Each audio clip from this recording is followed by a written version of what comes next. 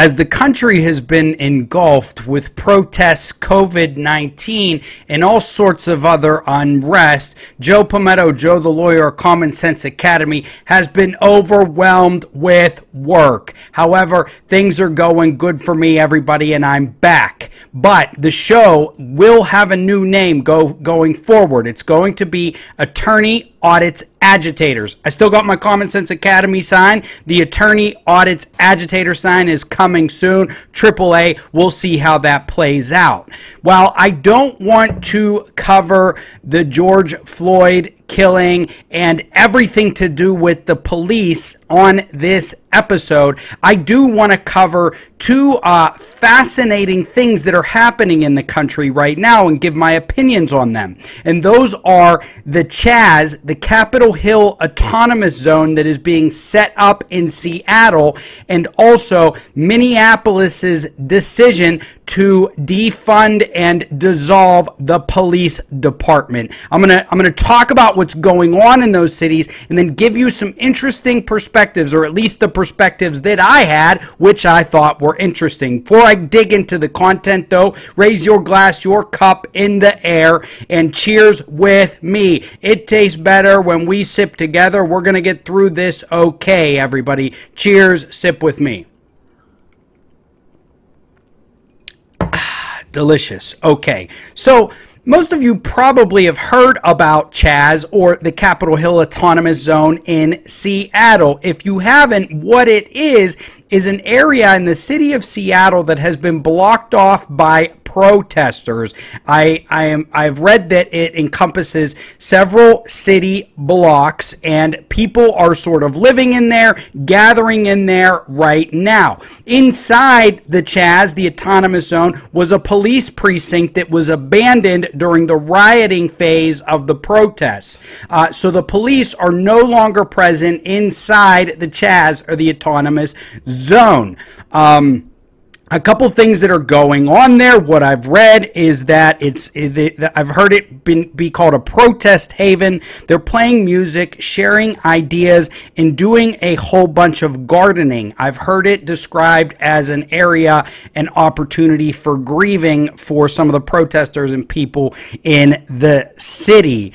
You know, they've been chanting to get rid of the mayor of Seattle, Jenny Durkin, who is supportive of this CHAZ thing, but hey, who am I to tell them what they want to do, right? So, you know, that's the sort of the positive picture that we've heard. I've also heard that businesses are operating freely and that they're making money. There hasn't been any formal complaints filed by any of the businesses inside this autonomous zone. One of the things that is a little bit worrisome is that they have armed guards roaming through here. I've heard reports of at least AR-15s, perhaps AK-47s. I don't know if that's true about the AK-47s, but they're walking around. Open carry is legal in Seattle. Also, they're building walls, and I've heard that they deny access. That may or may not be true. So it's going to be interesting to see how this CHAZ thing plays out. It's been going on for several days now, and the mayor doesn't really want to do anything about it, at least not yet. The police in Seattle have said they are eventually going to go back in there, but not yet. There is no timeline. Donald Trump wants somebody to go in now and take back that territory. So that's CHAZ. That's what's going on in Seattle. Over in Minneapolis, the Minneapolis City Council passed a resolution to dissolve the police department and replace it with, I believe, what has been stated as an undefined community alternative. What that is, I don't know. There's a lot of ideas popping around. One of the criticisms of the police, and there's actually some fairness to it, is that police are often called to respond to situations that they may not be trained in, right? For example, if somebody is injured, etc. I don't know. I don't have examples. This is one of the criticisms, okay? I'm just letting you know. So it sounded to me from reading one of the articles that in Minneapolis, they want to change their 911 system and have different types of services responding to different types of 911 calls instead of the police or the fire department being more or less the only alternatives. I guess you could throw the hospital or emergency EMTs in there as well. So they haven't defined exactly what they're going to do. An interesting part about what happened in Minneapolis is the mayor, who's received a lot of criticism, he's received criticisms and supports through all of this, Jacob Frey. I believe he publicly threatened to veto any measure by city council to dissolve the police department. So the city council, in what I think was a unanimous vote, I don't know if it was unanimous, but it was veto proof. They passed this resolution that is going to dissolve the police. I read something about there being a 1-year phase out plan.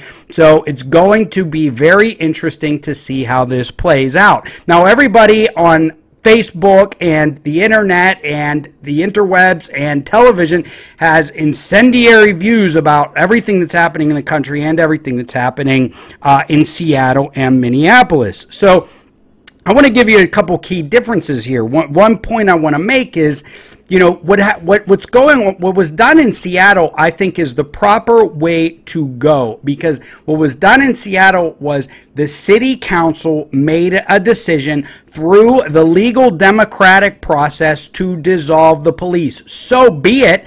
I don't agree with that decision. Okay, that's me personally. I think the police are maybe a perfect type of force to handle a wide variety of issues. However, they did it legally. They did it through democracy in the right manner. So even if you disagree with that decision, I believe you have to respect it. It's constitutional, etc.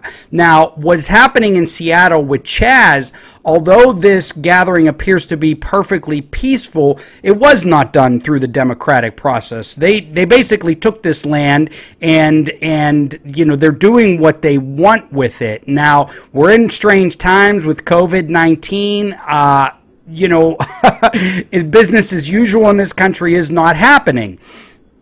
Still, you know, these protesters have more or less taken over this area of the city to do what they want with, and they did not do it through a democratic process. Did they do it through force?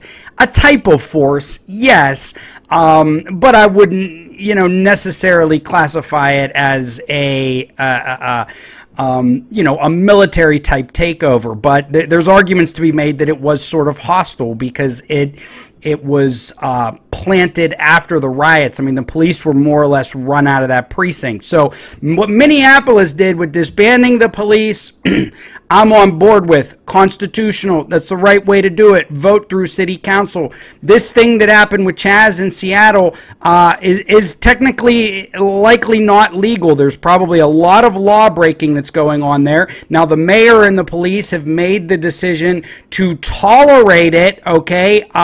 So that's that is what it is. But I think, you know, there's a lot to be said for Minneapolis doing this the right way, and what's going on in Seattle to be just a little bit crazy.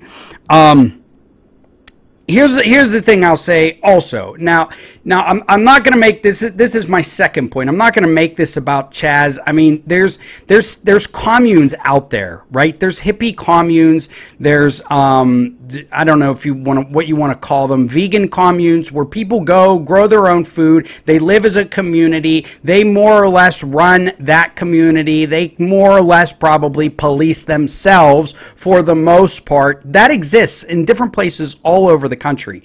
So CHAZ, you know, taking this area in the city, you know, I'm not the hugest fan of it.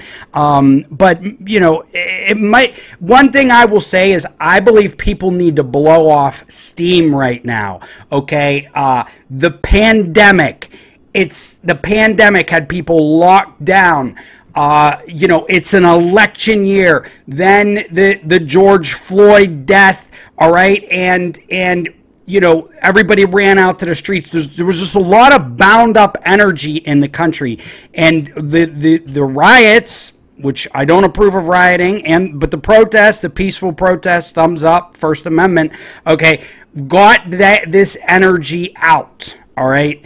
And that's still what I see is going on with CHAZ in Seattle. It's sort of an outlet blowing off steam. So the mayor waiting to see what happens, letting this play out, is probably a prudent decision. But I wouldn't, the point I was going to make is about testing ideas and experimenting.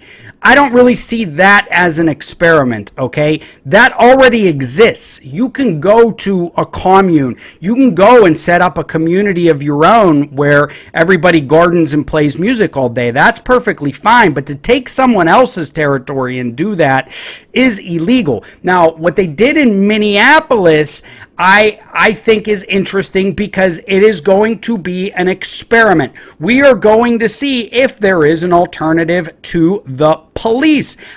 It may succeed, and maybe more cities will decide to go that way. And then cities or communities that like the police can keep the police, all right? If it works, great. If it doesn't work, all right, it could potentially turn into a problem that may need to be cleaned up. However, what it would do is it would show, definitely, it would show beyond a reasonable doubt that the police are necessary and needed. So what's happening in Minneapolis could actually turn out to be a victory for police forces, so on and so forth, a vote of confidence. It depends how it plays out. I have no idea. I'm not going to root one way or another. I'm going to see what happens, but they did it democratically, so I think we should stand back and let it play out for that city. I do feel bad for people who don't want it, who live in the city and don't want it. They can move out. That's not a good option or a great option, but it is an option. It is an option. So those are the points I wanted to make about what's going on with CHAZ and what's going on in Minneapolis. And the third point I was going to make, which I made in the second point, was that it could potentially be good for policing in this country. So number one, I support what Minneapolis did democratically. What's going on in Seattle, they're blowing off steam, but I don't agree that it can go on forever. Number two, I think it's good to test ideas. If a city wants to test ideas here and there legally and through the democratic process, thumbs up. And number three, all of this could actually turn out to be really positive for the police in the long run. I, for one, believe that the vast majority of police are good people. Okay, thank you for tuning in to Common Sense Academy. I will return to more of my regular programming soon. Please like, subscribe, comment, and share, and sign up for my email list where I have you get a free PDF on the history and examination of the sovereign citizen movement. Thanks.